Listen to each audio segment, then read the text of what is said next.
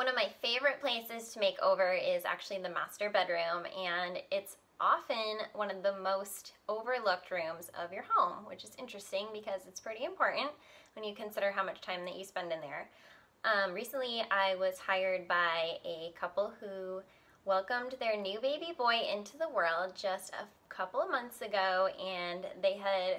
purchased a new home in North Boston and they redid a lot of it while she was pregnant, but then of course once the baby was here they didn't have as much energy or time to tackle the master. So I was happy to help out with that, and we coupled contemporary and coastal styles together. One of her favorite places to shop is Serena and Lily, and I love that store, so I had such a blast working with them to